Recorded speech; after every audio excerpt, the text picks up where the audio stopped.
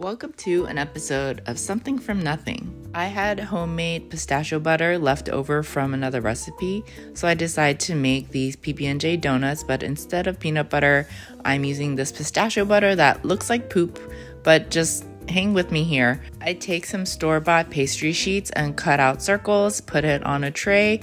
Now I'm putting in my pistachio butter and topping it with some marmalade. Orange and pistachio go really well together. So I use the egg wash, brush it along the sides.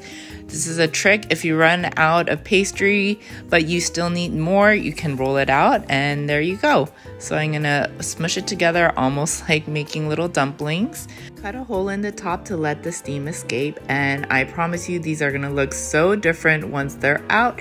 Top them with some powdered sugar and these come out so light, fluffy, and flavorful. Better than store-bought and fresh from my oven.